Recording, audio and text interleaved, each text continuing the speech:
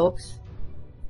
Viewers who have followed my video productions these past few years are aware that my inspiration for publishing alternative news on the internet was a spiritual experience that I encountered back in the spring of 2003, when I came to the realization that a significant astronomical event would happen that was interrelated to the scriptures as well as to end-time philosophy.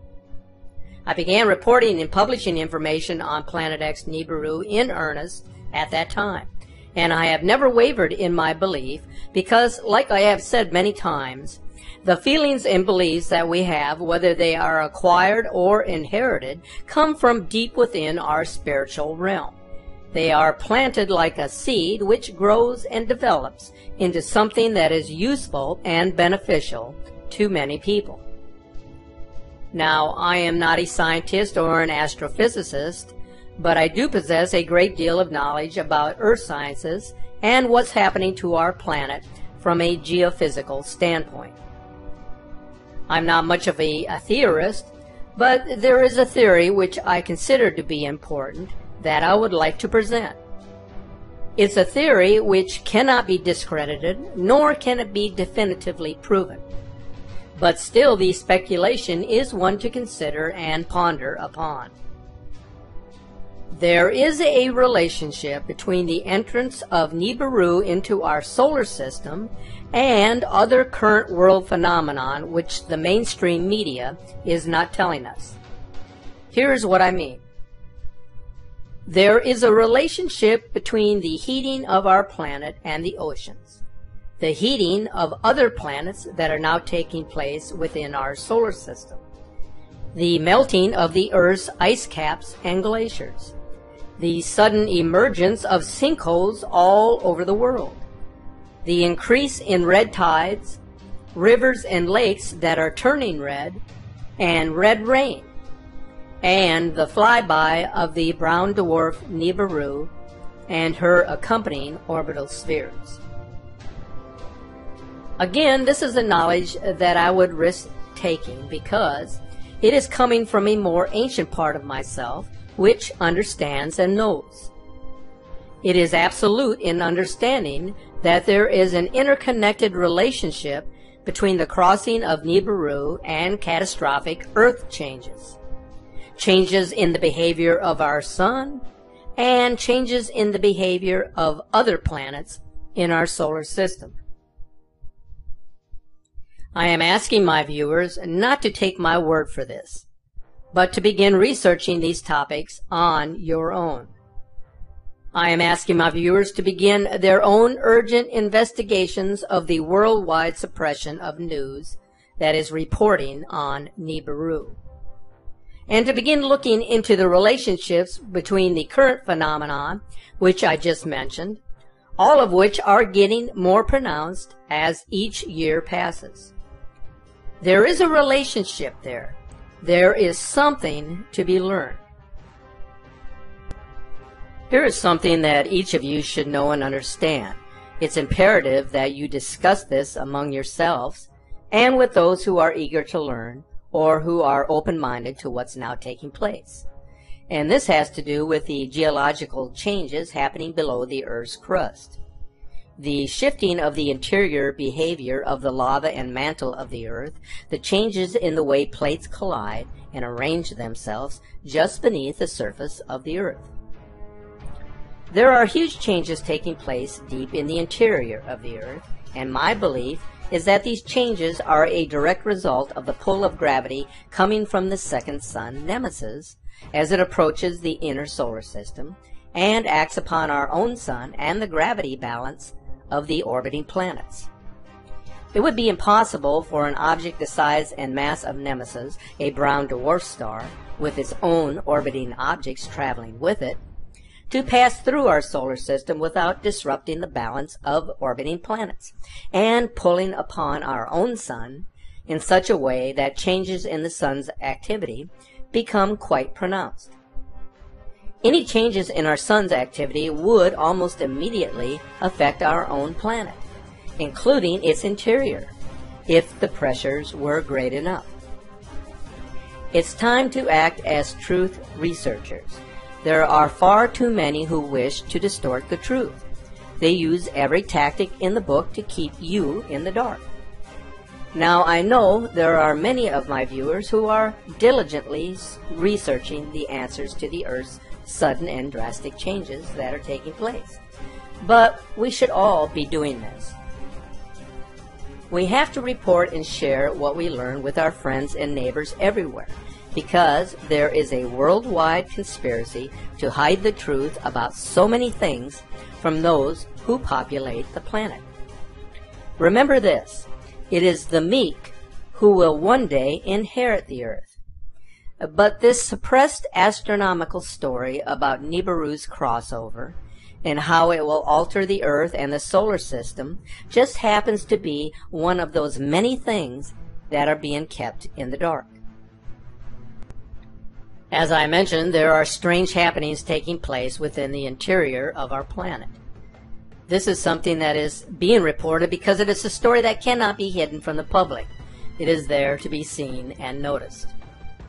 Why are giant fountains of lava suddenly pouring out of some of the most dangerous volcanoes on the entire planet? And why are so many long dormant volcanoes suddenly roaring back to life? According to Volcano Discovery, 35 major volcanoes either are erupting right now or have just recently erupted, and dozens of others are stirring.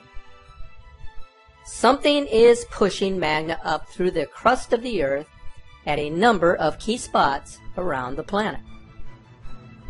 The spectacular eruption of Mount Etna in Italy is making headlines all over the world.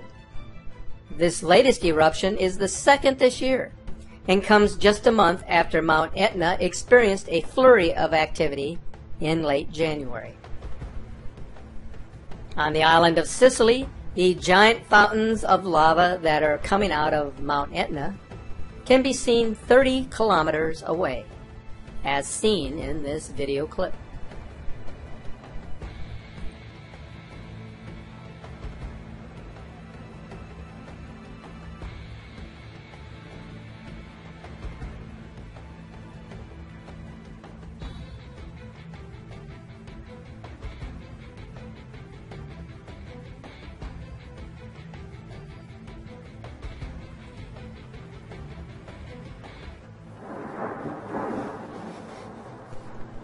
On the other side of the world, a constant stream of molten rock has been springing out of Guatemala's volcano of fire since February 25th. It was the volcano's second eruption this year.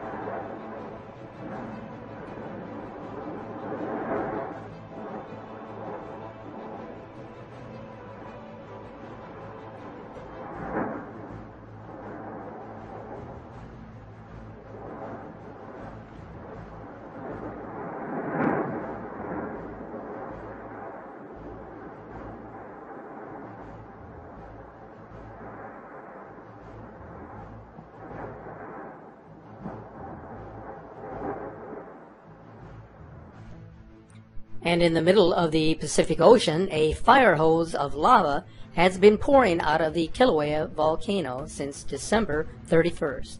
Take a look.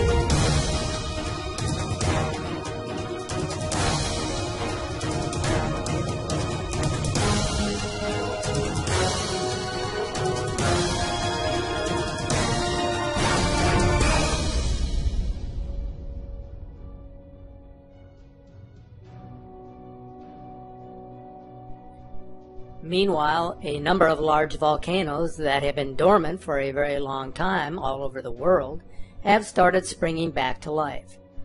For instance, the only active volcano in India has suddenly started spewing lava and ash after having been silent for 150 years. So many of these long dormant volcanoes are roaring back to life, and why this is suddenly happening now is puzzling many of the experts. And as you have seen, this isn't isolated to just one or two geographic regions. It literally is happening all over the globe. Last month, Indonesia's Mount Sinabung in the southern hemisphere erupted 7 times in the space of a single day, while authorities in the northern hemisphere were warning us that 4 of Iceland's biggest volcanoes are preparing to erupt. Indonesia and Iceland are about as far apart as you can get, and yet they are both being affected by this worldwide phenomenon. Now, without a doubt, something definitely appears to also be causing a significant increase in worldwide seismic activity. So let's talk about earthquakes for a moment. A website known as the Big Wobble recently published an article that included 2 extraordinary maps. The first map showed the number of major earthquakes from January 1900 to January of 1917. And the second map showed the number of major earthquakes since the beginning of this century. The difference between the 2 maps was startling, to say the least. It is becoming extremely difficult to deny that something is happening to the crust of our planet, and many are becoming concerned about what we could soon experience if the level of seismic activity continues to rise. We already talked about Mount Etna, but a much greater threat in Italy appears to be awakening under the city of Naples. A massive supervolcano known as Campi Flegrei is close to a critical state, and if it erupts, the consequences will be beyond catastrophic. The following comes from the National Geographic. A long, quiet, yet huge supervolcano that lies under 500,000 people in Italy may be waking up and approaching a critical state. Based on physical measurements and computer modeling, magma could be approaching the critical degassing pressure at the volcano in the metropolitan area of Naples, one of the most densely inhabited areas in the world, and where accelerating deformation and heating are currently being observed. If that supervolcano were to fully erupt, millions would die. The skies in the northern hemisphere would be darkened for months, and the resulting volcanic winter would cause famines all around the globe. We live at a time when our planet is becoming increasingly unstable, and a major natural disaster could change all of our lives in a single moment. Just because our lives have been somewhat normal for an extended period of time does not mean that they will always be this way. And those that are ignoring the rumblings of our planet do so at their own peril. There are many signs that foretell of an impending catastrophe. The scientific data speaks for itself, as does the numbers and intensity of the events that have already taken place in the world. If you really care about the planet, then spend more time observing your surroundings and less time fixated on your cell phones and remedial news stories that are only meant to distract you from what is really going on in the world. This is how we will come to know and gain a better perspective on those many things that the media doesn't want to report, that are deliberately being kept in the dark from you, the viewer. Be sure to follow the latest Planet X news pertaining to climate and earth changes on our Facebook page, and follow the latest alternative news on our media website. In the meantime, stay safe and keep looking to the sky.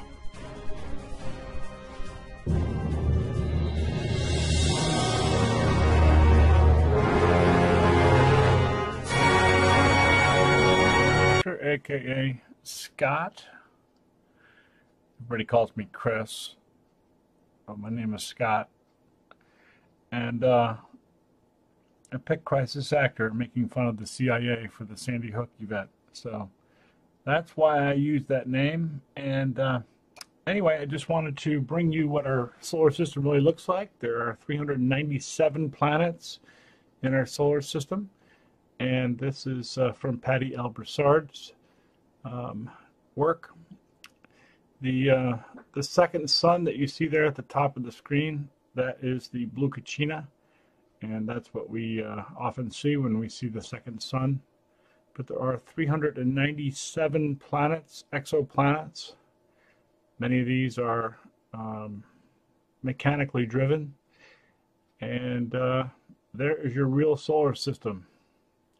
So this is why we're seeing so many different things all over the place. And once we get rid of the flat plate, 9 planets concept, you can begin to get a grip on reality of what's really going on out there.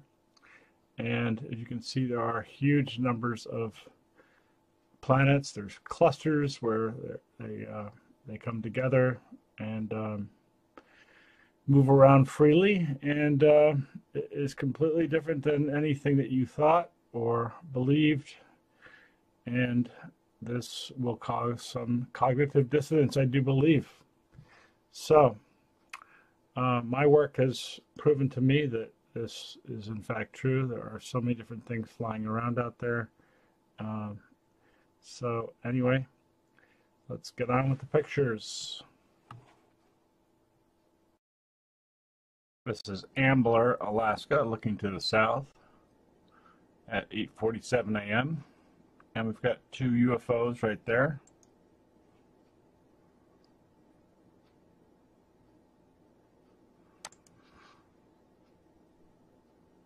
And moving forward, we got them again. They've moved over a little bit.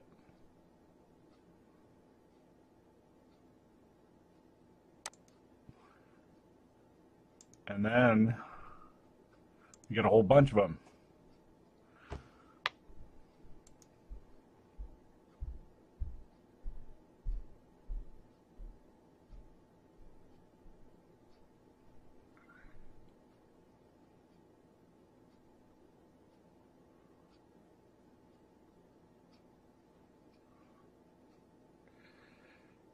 Yep.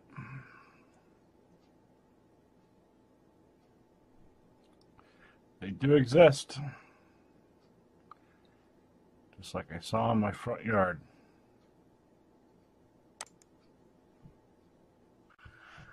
Same airport, moving along in the sequence of shots. We have this, and we've seen what looks like an electrical discharge coming off the sun. However, I'm just theorizing here. What if this was an actual planet here, and this light, this is what is coming off the edges of it? Could this be the object that's causing the halos? It seems to have that same hue that we see with the halos. And let me progress forward here a little bit more. Could this be the sun simulator in front of it? Could that be light actually coming from the back, being our real sun?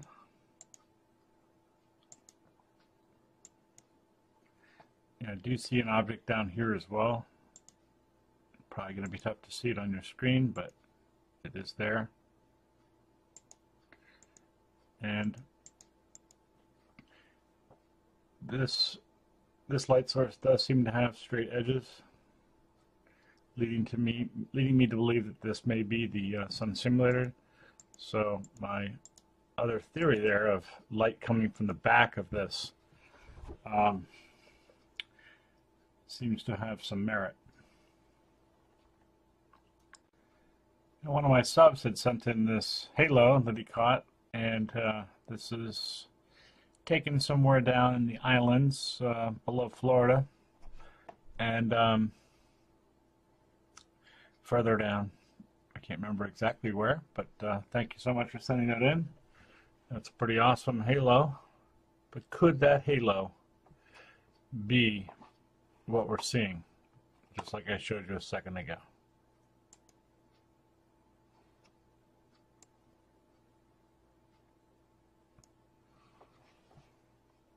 Interesting theory nonetheless.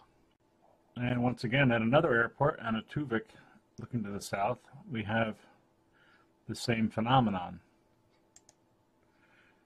And as we progress forward, we can see this very large orb here. Going back, is this an object here? Is that the striped planet? Certainly could be. So what do we have here? Do we have an interaction between the sun and some of these objects as it moves closer? Don't know.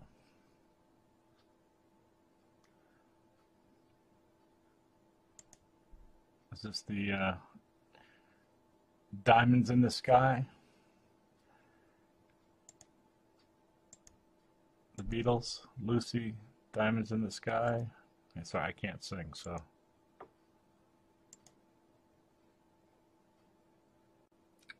I believe that was Lucy in the Sky with Diamonds. Sorry, I had that wrong. But anyway, another angle here at the N.W.O airport.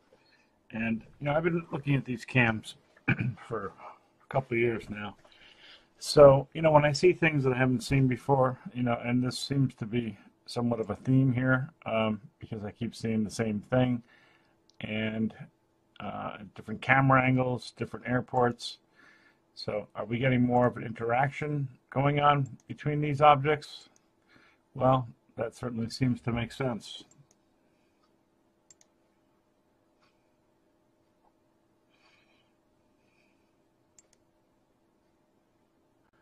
Well, we do know there is a striped planet out there. There's one planet with a big white stripe in it. We've seen that many times. And now I'm going to show you the sequence here. And what makes me think that this could be the object is, you know, we've all seen where they just drop down a short chemtrail, but this is unusual that it actually grows in thickness and length as we progress forward. And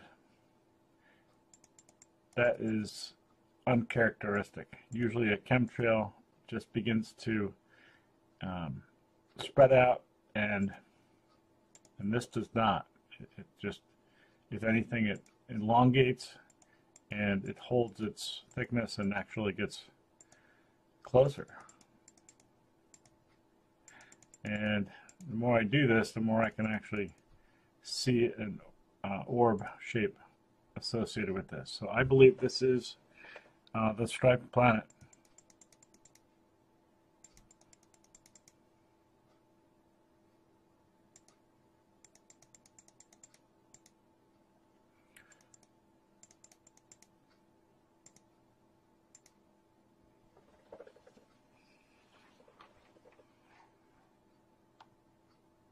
That's my belief. I'm not telling you you have to believe. I'm not trying to convince anybody of anything. All right, I'm just showing what I see and what I think it is, based on my own research. And take it or leave it. And this is Beaver looking to the southwest at 2:02 p.m. And what's interesting to me is that we can see a striped planet right there. And then we also see the orb, the red orb. The nemesis star, perhaps. Brown dwarf. But we also have the striped planet in the same view. Now I know this is faint. I'll try to enhance it so maybe you can see it a little better, but there it is. Alright, I'm going to show you this. You know, I can't really explain it or anything like that, so I'm just showing you what I'm looking at here. But this is very unusual because you've got very different sized orbs here. You know, so a lens flare is usually very similar in size, or looks like whatever the image it is that it's flaring off of. These things are so varying that it makes me think that there's some validity to what's actually here. And let's go forward now.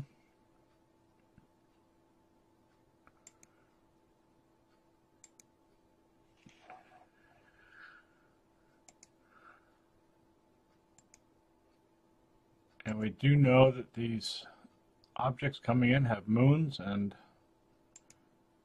things like that.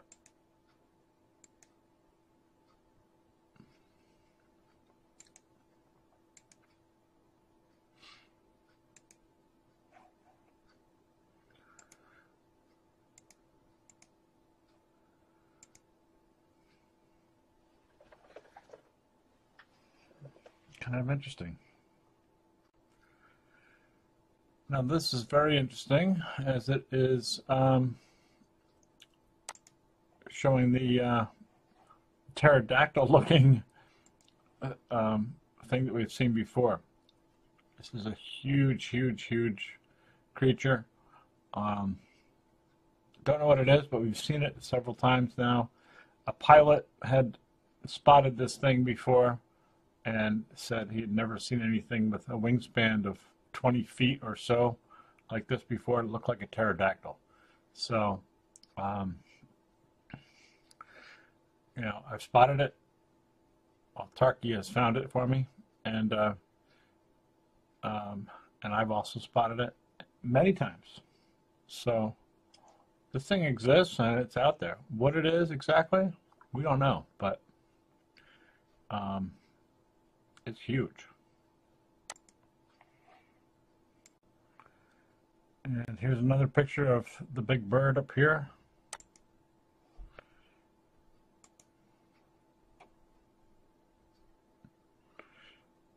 The thing is enormous.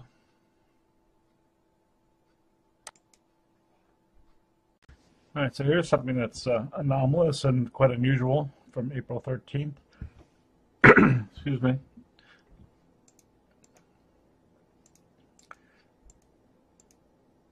This plasma discharge or something like that.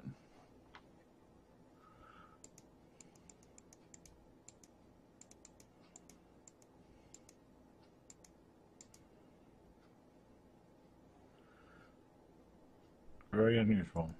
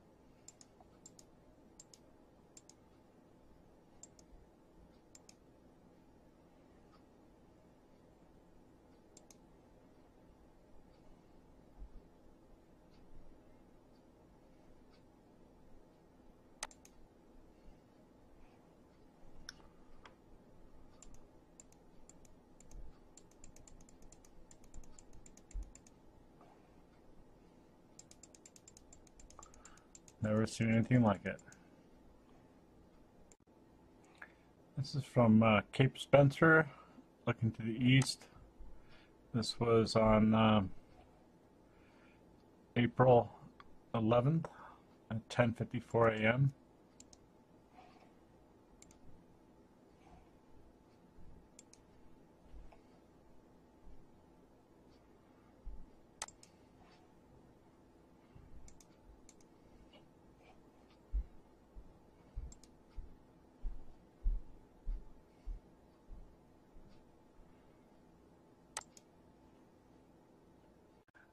Well, this is going to do it for Easter 2017.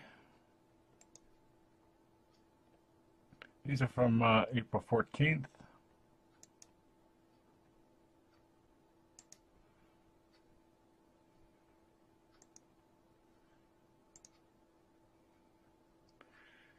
That's my favorite right there.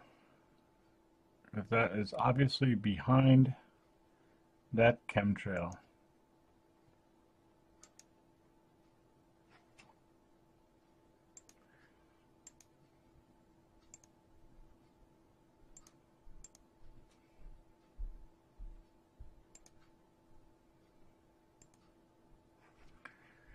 And the shelltards want to know why this thing disappears. Well, it's because of the chemtrails, the light diffraction, and the metal particulates, reflections, things like that. Sometimes they work, sometimes they fail. And when you get the light just right, these objects can be seen. So anyway, hope everybody had a good day, and thank you for watching, and we'll see what next week brings. But that right there is irrefutable.